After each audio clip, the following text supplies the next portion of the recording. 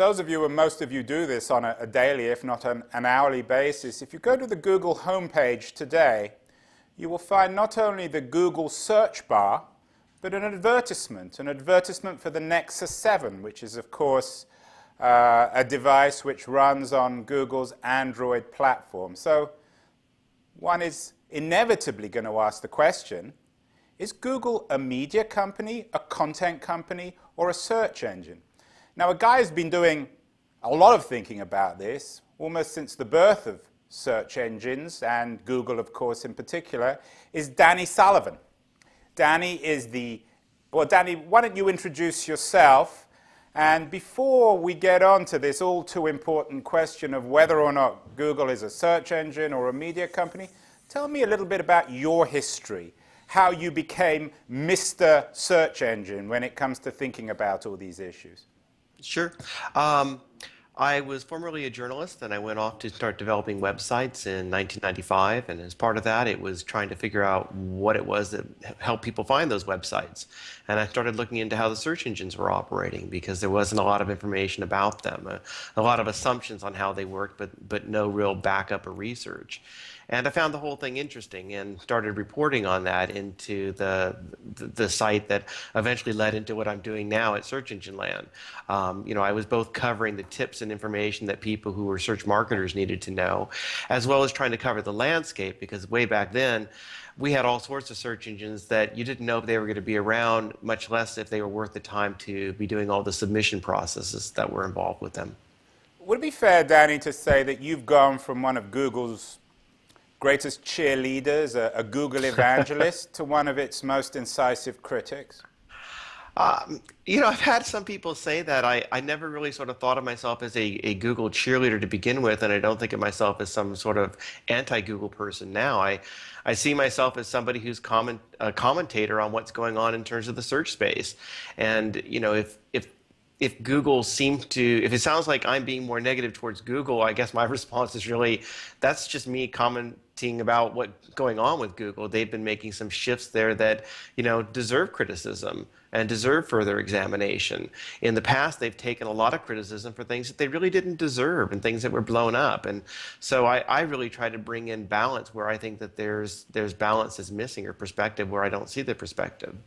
Danny, make sense of this Nexus 7 move. Is it something that troubles you, or the idea that Google is using its supposedly agnostic search platform to advertise products on its own devices or operating systems? Well, the homepage thing that they're doing, they've been doing things like that since like 2006. And they've promoted all sorts of products. They promoted the Droid when it was out there. They promoted the G1, the first T-Mobile Android phone that came out. They promoted things like Firefox when it came out, that's been out there. They had partnerships with NBC that they promoted there. So, this is sort of the latest in how they're making use of the homepage. And it doesn't sort of overly concern me. I think what concerns me more is what the Nexus 7 represents, which is sort of a gateway to this content that Google's selling. When you get a Nexus 7 and you launch it up for the first time, one of the things it's directing you to is your content. I mean, I think that's the title screen that it's called. And that's all leading you into Google Play, where Google is selling you books and music, videos and television shows and so on. And this is Google being a broker for this content, and it puts them in direct competition with other people who sell this kind of content, such as Amazon or such as Apple. And then that starts opening up questions as to, well, if I'm searching on Google, am I not getting to other people who sell content as well, because Google wants to promote its own stuff first? And even it's Google's search engine, so Google can do certain things like that if they want to. We certainly have lots of companies to promote their own things that are out there. There are some ongoing arguments and investigations right now into whether there are antitrust issues that are involved with it. But I think you could set all that aside and just say that the bigger question has been, Google has always aspired to have a search engine that returns the best content and that users can trust it. And so when it goes into a space where it has these conflicts, does that cause some of the user trust to possibly be harmed? Well, here's the all-important question, Danny. Can we trust Google? Can we trust the search engine? Now, in particular, that it's investing in travel websites, in travel publications, and becoming increasingly a major player in content from YouTube to everything else. You wrote a very interesting piece at the beginning of the week called How Google Went from Search Engine to Content Destination. And if that is indeed true, then presumably we can't trust it as an objective search engine. Well, nothing's objective. So but Google was more objective at the beginning than it is now. Is that fair? I don't even know if that's necessarily fair, because it's difficult to tell whether or not they have been, neutral, as some people want to say, or if they're favoring their own content more. A good example of this is people would see a lot of YouTube content showing up in Google, and therefore they would say that's Google favoring itself.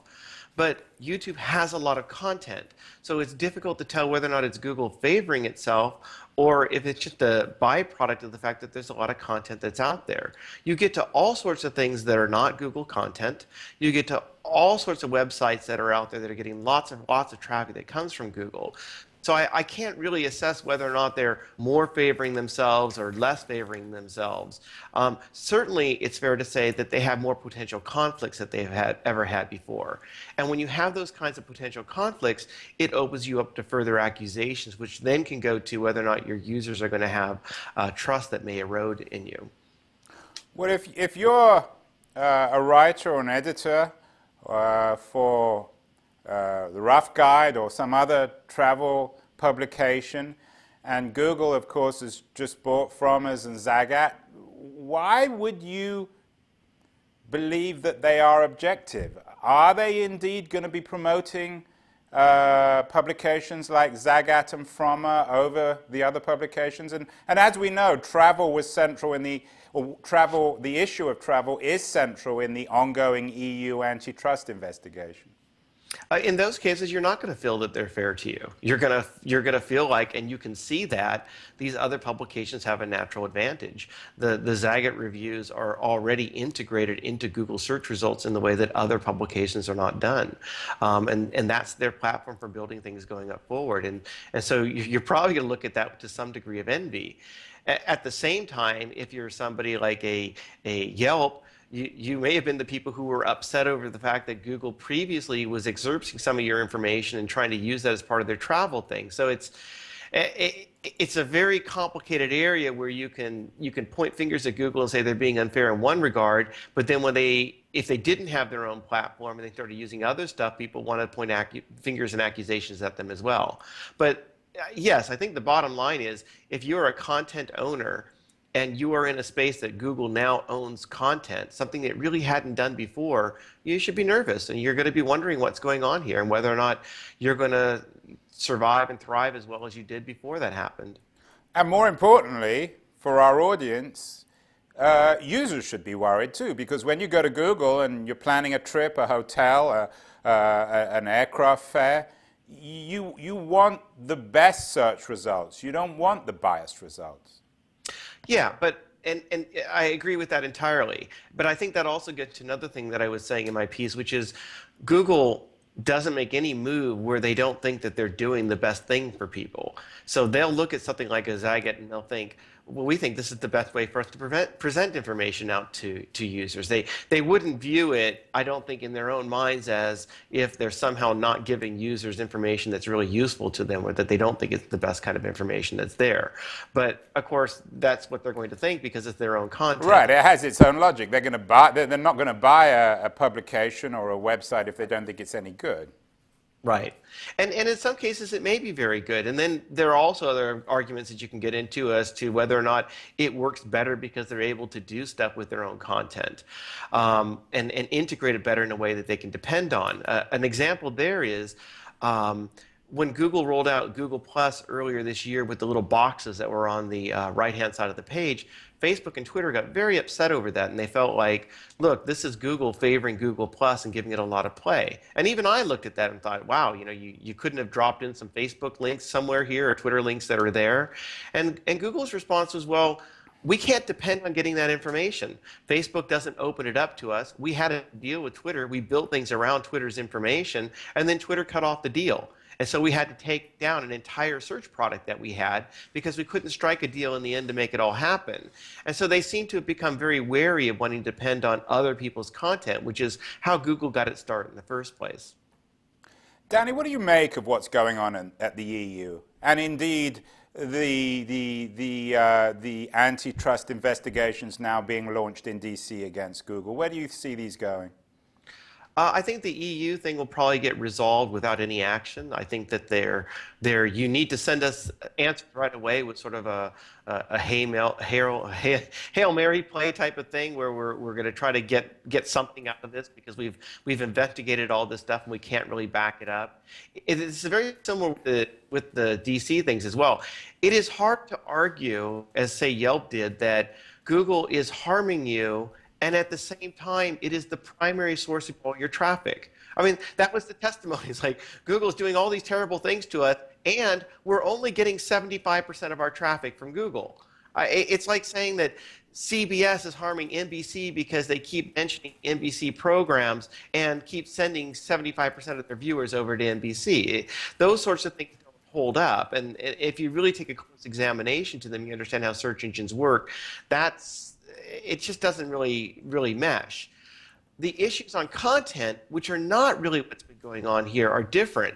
But I don't think that the regulatory bodies have caught up with that sort of stuff at all.